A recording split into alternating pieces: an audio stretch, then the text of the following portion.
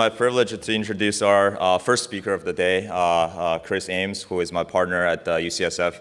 He really has been a leader and pioneer in the field of not just deformity surgery itself, but thinking about the spine as a whole and in predictive analytics, big data, and AI. So Chris will give us his thoughts for the next 20 minutes on this topic. All right, thanks, Lee, and for the kind introduction. In the next 20 minutes, I'm going to update you guys on where we're going in big data and predictive modeling for spinal deformity surgery.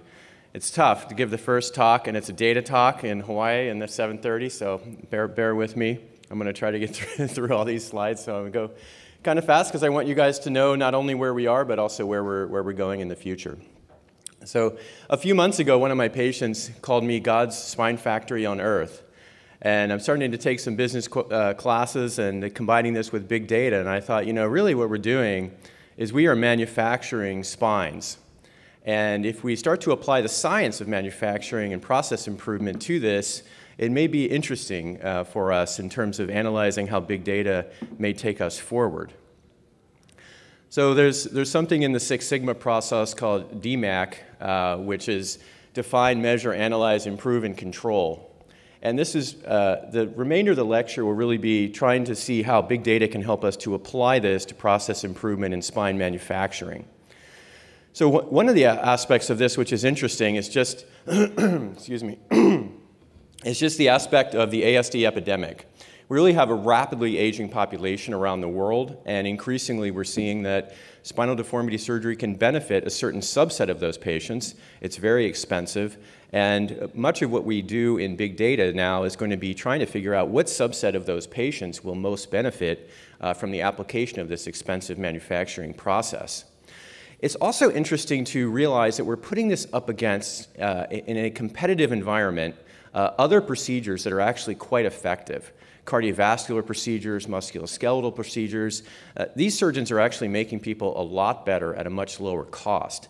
And then we have dementia coming down the road at us with an aging population with an estimate of $1 trillion to be spent in dementia care. So as spine surgeons, when 20–30% of our patients are not getting better and we're spending $100,000, this is not a sustainable environment in the future. So we need innovation. First, we have to define the problem and the environment in which we need that innovation. So let's look at our failure rates and just take them right in the face and see what we're dealing with. We look at rod fracture rates, anywhere from 10 to 50%. The best study on rod fractures was Justin Smith's study, ASLS, that we just, I think it was just accepted for publication. 5-year follow-up, up to 40% rod fracture rates. PJK rates, 10 to 40%. Reoperation rates around 20%.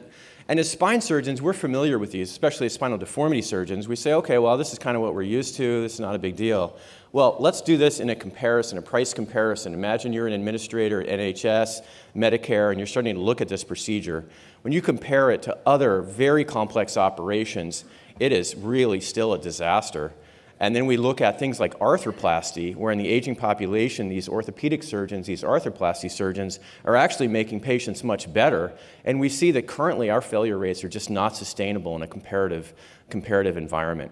If we look specifically at the incremental cost effectiveness ratio modeled out to 10 years, it's still $80,000, and that's if the patient only has one operation. Interestingly, for pharmaceutical and chemotherapeutic interventions, those numbers are usually around $70,000 for governments to support this. If we reoperate on these patients, it absolutely just annihilates our cost effectiveness. So we have to do something different.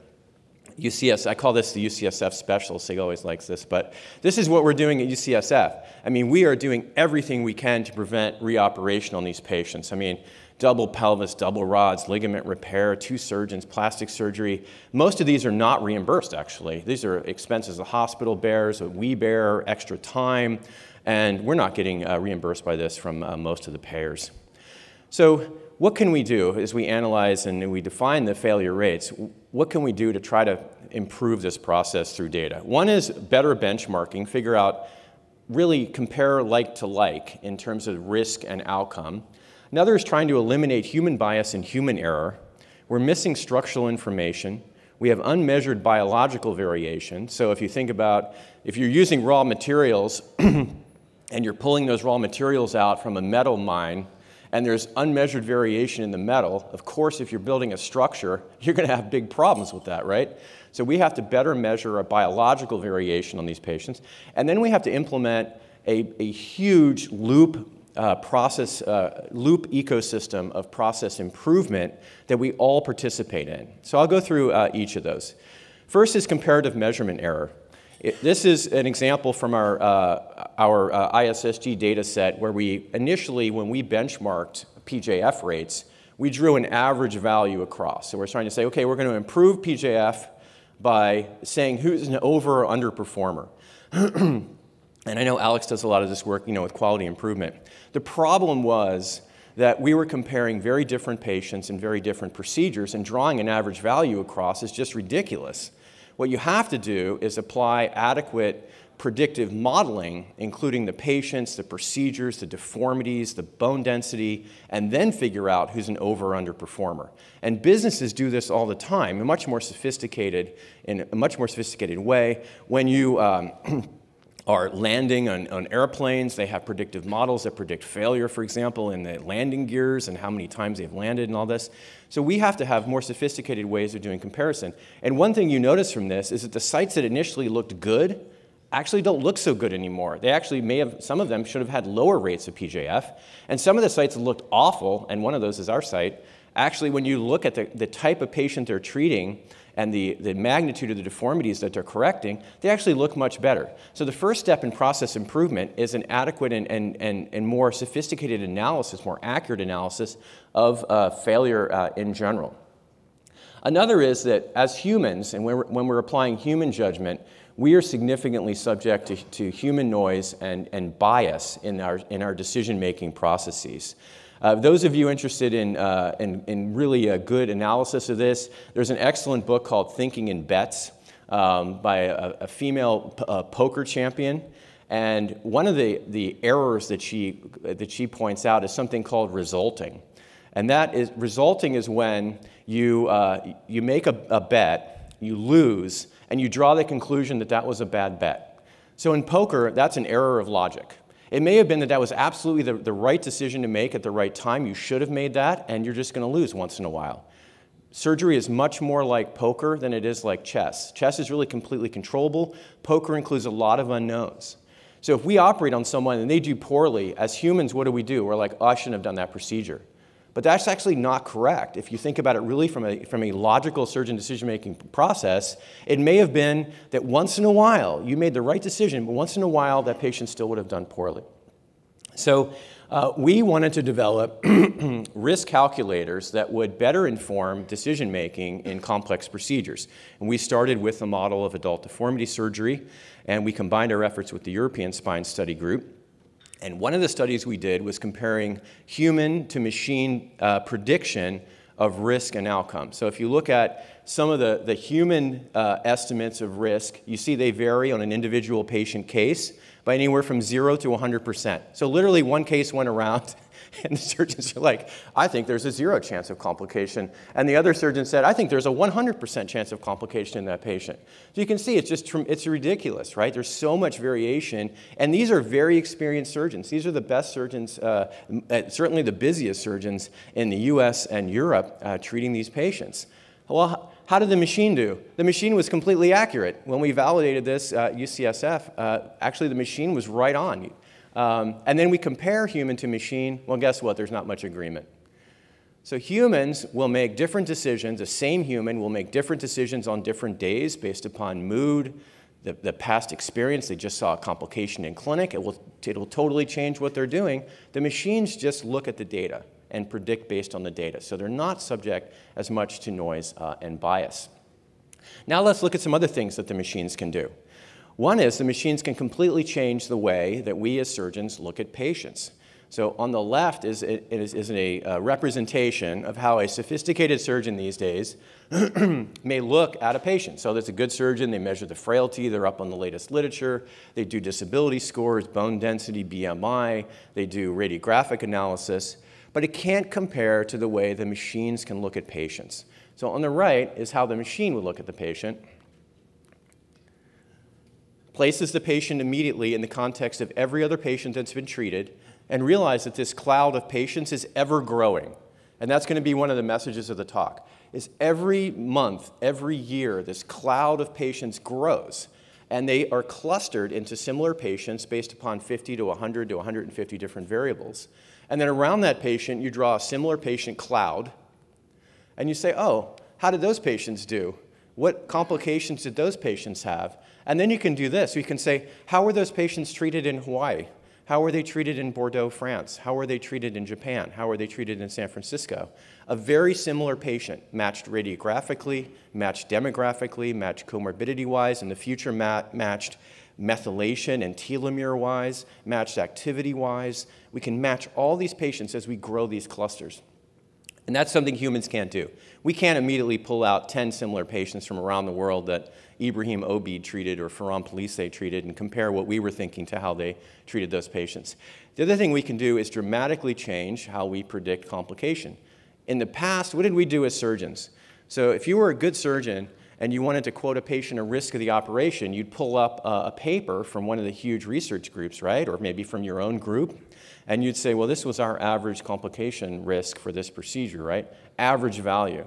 What the computers can do is say, this is you, demographically, radiographically, aging, genetic-wise, bone density-wise, et cetera. This is a procedure you're having in my hands at my institution, and this is exactly how we think you'll do, with about an 80% accuracy rate, and increasing, hopefully, over time.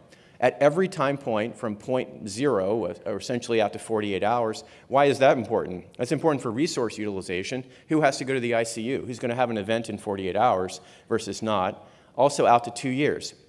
Humans who grew up trying to avoid like saber-toothed tigers in the jungle, we're really good at predicting short-term risk, like the next hour, the next 10 minutes. We're horrible at predicting risk at 1 to 2 to 5 years post-op. That's where the machines are much better. And then in my practice, I actually have the patient sign the informed consent from the prediction from the computer-based prediction of their risk. Outcome's the same. And how did you tell your patients how they were going to do with surgery? You look in the major papers, it has a certain improvement, and you quote that patient an average value. If you do that with outcome, though, you're lying to 95% of the patients. Because if you look overall at this cloud, this is how every patient in the European and North American database did. It's all over the place. So if you just draw an average value, you're only representing 5% of the patients. You're essentially lying to 95% of the patients in terms of how they're going to do. But we can actually now enter all the patient information and predict accurately how they're going to do. So this is what it looks like. We cluster the patient. We can pull out similar patients. We enter a bunch of demographic, radiographic, disability-related information. In the future, genetic information, activity information, spectroscopy information, force prediction information. And then we generate graphs of how they're likely to do, and we can have them sign it. And we can do this for every instrument across all the HRQOL domains. Well, let's take now we were in the weeds, let's take a step back. So what can this do at the level of like national healthcare systems? So if we compare the ability of the machine to predict quality gained in someone who's going to reach MCID, and we operate according to the machine, versus operating according to what the surgeons recommended, we see the machines beat the surgeons by 684% in quality. Anyone that doesn't think machine learning is coming to decision making, this slide, I think, makes the point. At the level of populations where you have a limited amount of money to spend, we can do this now. We can say, US has still a lot of money to spend, so they can tolerate more complication, a little bit lower MCID. More limited economies that are already on restrictions and budgeting, they're going to have to draw really high likelihood of MCID and lower risk of complications, which are costly. So this can be variable. Since we can predict, we can draw these filters for each major economy. And then we can say, in the US, if we apply a 50-50 filter using predictive modeling, we can reduce costs by $500 million, potentially. Well, this is invading all aspects of care. We're moving now from shallow medicine, which is based on correlation coefficients and average values, to deep medicine, and this represents all the FDA approvals in the software space using machine learning in the last several years, and it's just rapidly growing. And I would say the US FDA environment is actually very favorable now for shared decision-making tools. They've been very receptive to this over the last several years. One of the areas where this is really interesting is now we were predicting risk and outcome. What else can the machines do? Well, this information has suddenly come to light. Nothing like more data to show that some of your past paradigms are no longer quite as accurate. So now we have basically 1,000 patients in our database. We re-looked at the impact of SVA on disability scores. Well, essentially, the value disappears. It's no more than 10% at most overall. Post-op, it's nearly gone. 5% of the variation in outcome is based on the sagittal plane. Think about that for a second.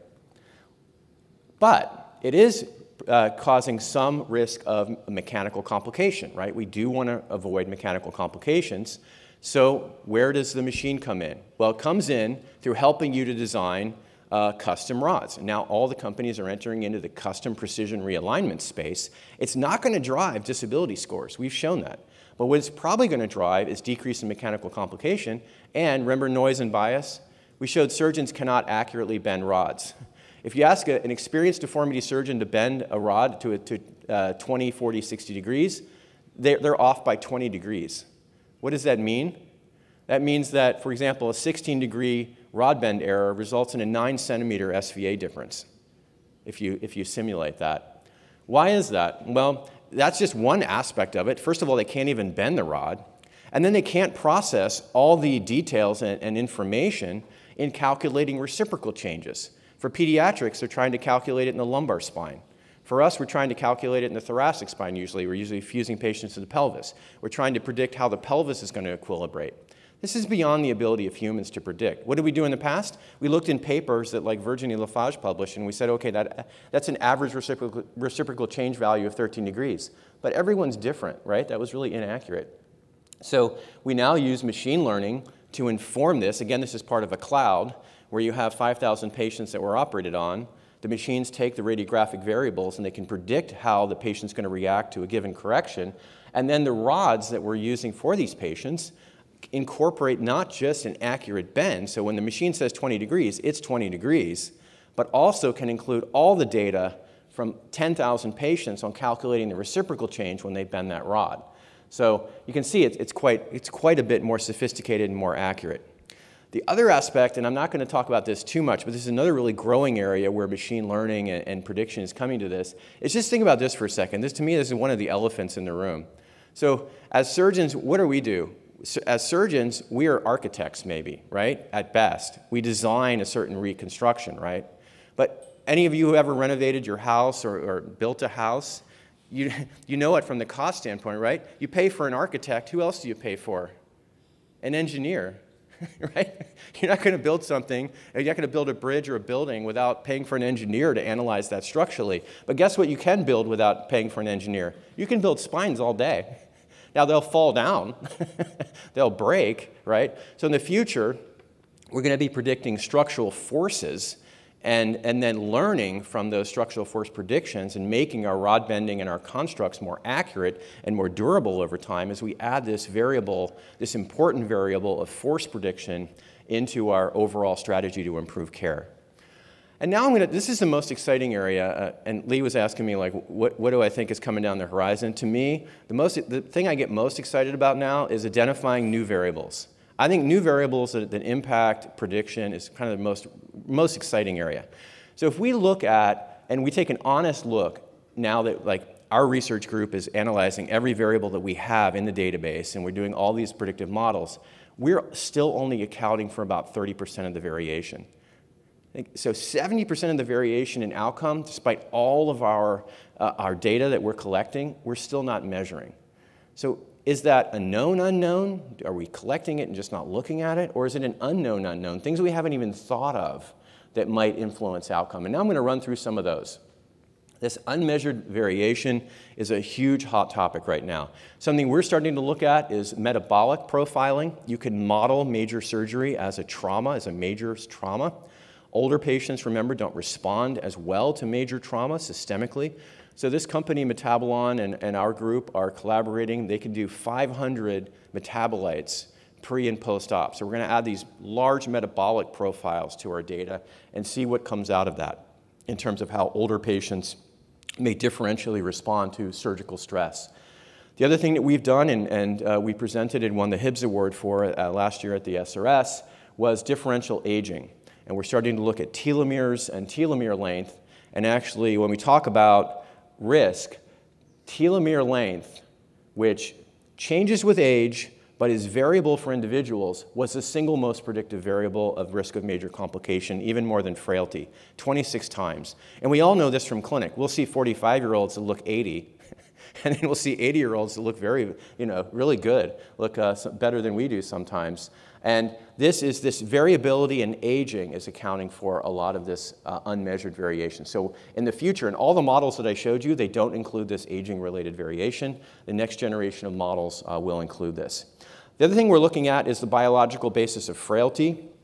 To this, we've turned to transcriptomics and methylation analysis. There's a company called True Diagnostic, which actually got its start. They're in Kentucky. Anyone know why they would be in Kentucky? Racehorse performance. So they do methylation analysis to predict who's going to be a good, racehorse and do, valuations for breeding. And we partnered with them to do methylation analysis in our adult deformity population, combining this maybe with some other variables. And we found for the first time some correlation of methylation aging profiles to the biological basis of frailty. So we hope to develop an at-home test that can be used to predict surgical risk, combining blood test and methylation for aging with other aspects, other demographic aspects of aging and risk. Finally, it looks like the combination of genetic basis of aging, transcriptomics, metabolomics, and proteomics is actually much more accurate than any one individually. And the aging field, which is totally separate from ours, and those of you interested in research and creative research, I would really encourage you to stop reading so much in your own field and read in other related fields, because it will just blow your mind how much other progress is being made outside of spine surgery. So it seems like these combined scores, these composite scores that include all the different aspects of array analysis are much more accurate in predicting risk of aging than any individually. So this, I mentioned to you, I would give you a glimpse of the future. These clusters that we previously differentiated based on radiographic and demographic analysis, now we're going to include aspects of different aging clocks. They'll include in the future frailty estimates, as well as these composite scores of metabolite and proteomic expression. Finally, this is an area that we're currently working on, is to transform intraoperative neuromonitoring. So just take a step back and think about how ridiculous our current neuromonitoring technique is. So someone sits there and hits a button and stimulates the patient and then stares at it and says, oh, that represents a change. To me, that's ridiculous, because when you look at these recordings, this is something that the computers would do a much better job at averaging, especially when you include other variables and you normalize it to the blood pressure. And you can look at which patients are blood pressure responsive versus or not. You can look at waveform height, and area under the curve. We can't do an immediate assessment, real-time area under the curve analysis. Humans can't do that. So what we see is that neuromonitoring does a really good job for the spinal cord, but neuromonitoring does a horrific job for nerve root monitoring. So one of our residents, my current fellow, is starting to use machine learning in a lumbar osteotomy data set, and we've recently expanded our collaboration to Spain. And this is what he's been able to do using machine learning. So the current machine learning algorithms are twice as sensitive and much more specific than a human-based neuromonitoring type of detection of nerve root deficit. And so this will be invading every aspect of our care.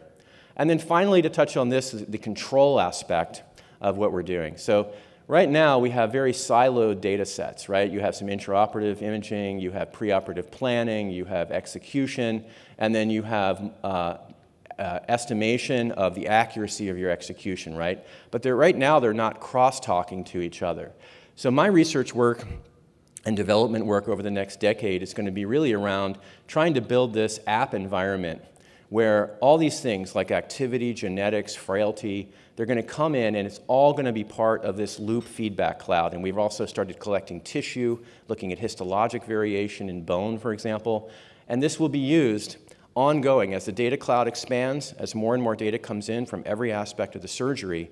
We'll rapidly scale and exponentially expand our data sets and allow not just like the research groups to participate in this, but every surgeon in every operating room will be able to enter their data and benefit from this cloud computing where every aspect is captured. And this aspect, the app environment aspect, you can tailor to your individual practice. I like to say this, lost clinical data is a lost opportunity to improve care, but it's also a lost opportunity to train, and we can't forget our roles as educators. What we'll see in the future is that the next generation will be much more facile in the interpretation and utilization of all this data to improve care than we were growing up in the age where we were still hanging x-rays. So thank you guys very much for your attention, and I really look forward to the rest of the course.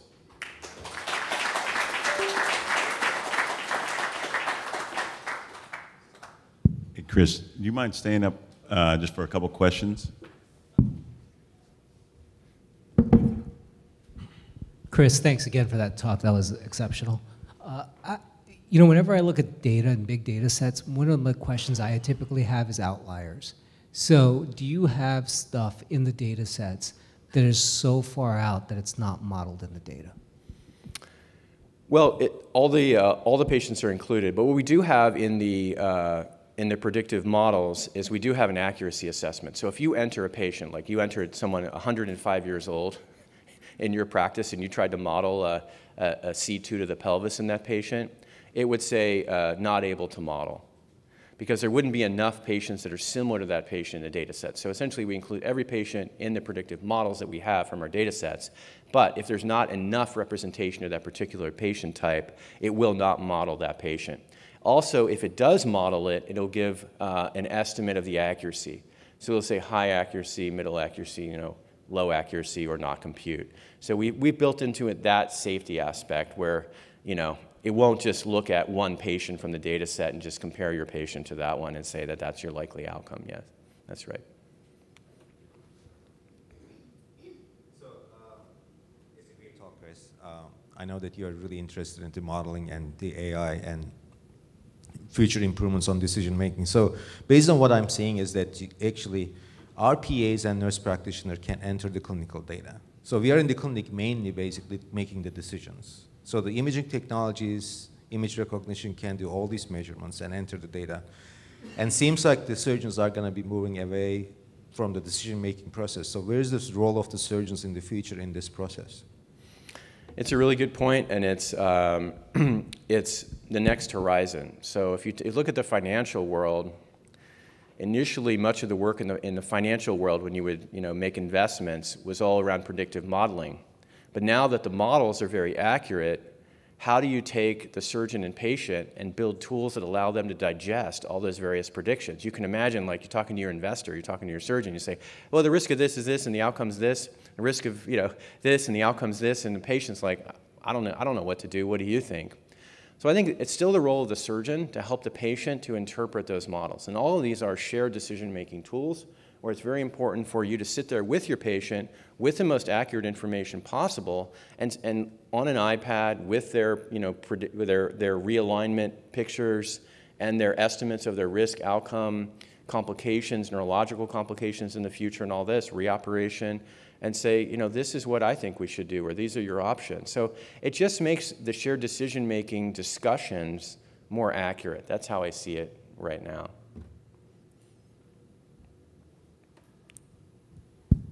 Chris, terrific talk. As these models get better and better and more widely utilized, do you have any concern that payers will use this data against our ability to take care of patients, and how do we mitigate that going forward? Yeah, it's another really good point, Lionel, and I would argue, yes, it's possible, but these are tools that are developed by surgeons, and the payers already have these models. So when you talk to the foot and ankle, the retired foot and ankle surgeon or the internist who's weighing in on whether you should do a spine surgery or not, they have models. The insurance company already has models of cost, risk, outcome, your complications, they have all these models already. We don't see them. So this at least arms us with our own ammunition, our own, something we created with our patients. And you're right, though. Sometimes the model's going to tell you something you don't want to hear. You want to hear that you're going to be able to help that patient.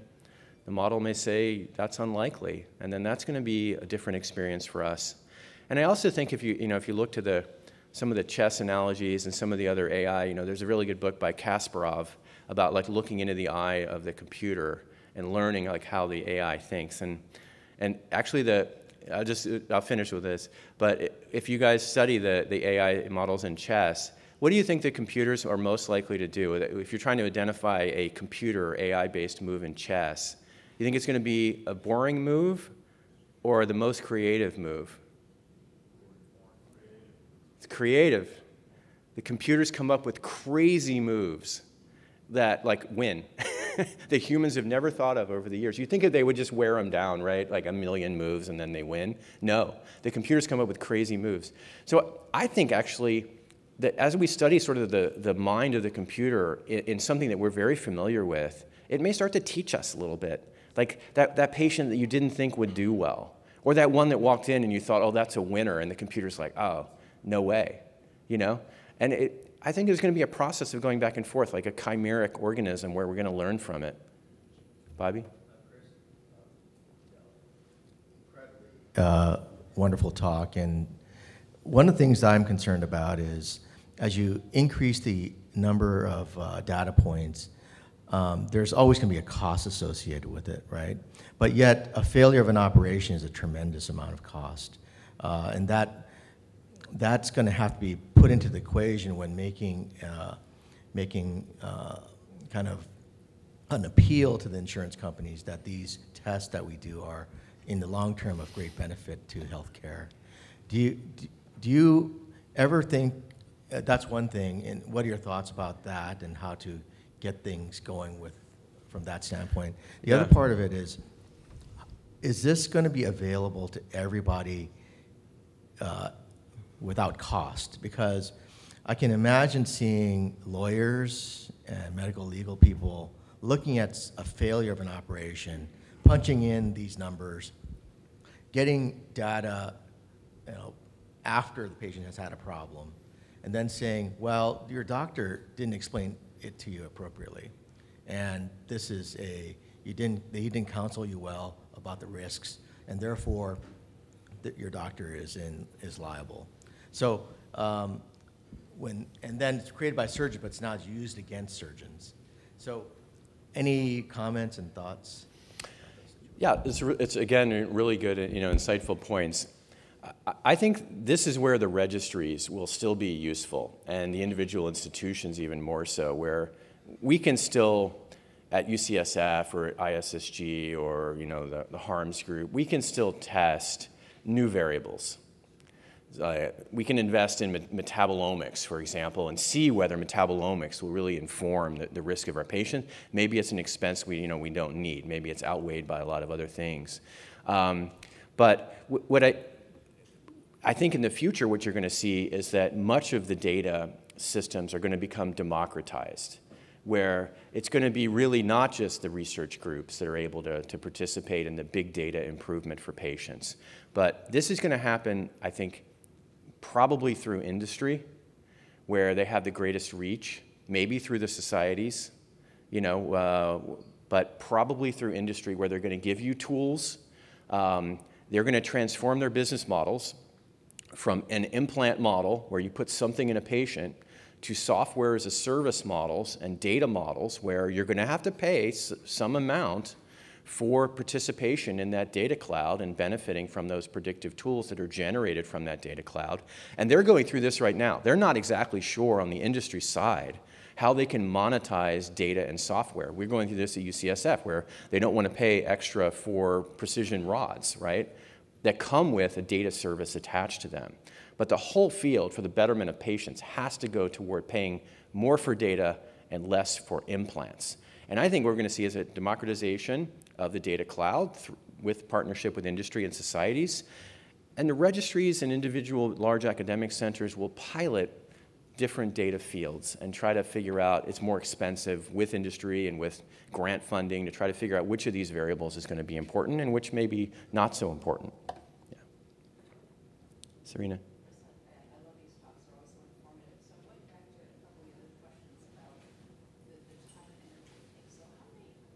How many FTEs does it take for you, each surgeon, to enter the kind of data that you need to generate this kind of database? It basically takes a full-time FTE to do it, right? Because, and we use our, our research coordinators to do it. However, there are opportunities, again, likely through partnership with industries or societies, to make this much more streamlined. So the patients can enter all their demographic information online before they come in. The radiographic measurement can all be performed through industry services. I mean, and this is not just one company, by the way. All the companies are moving toward measurement services, data services. And then the additional variables would be through partnerships with other individual companies. So, Medtronic, for example, is partnering with a methylation company. And it's probably going to be like an app environment, right? A lot of it'll be pre-measured and already entered when you see the patient in clinic. You'll have to enter the procedure, that's your job. And then the app environment will be like, okay, maybe I want to do like the Mirror's watch. I want to enter activity data. Maybe I want to do the methylation thing, and I'm going to add that into your app environment for the individual patient. And I think creating that app environment where the large companies don't have to spend all the money for each individual app that you might want to add to your patient is what's going to really allow this to explode. So we're thinking of ways to try to offload a lot of that work. Right now, it is difficult, but I think in partnerships with industries and also societies like the SRS, you can figure out ways to bring industry money in, grant money, and make this a more streamlined process. Great. Sorry to take so much time. Thanks, guys.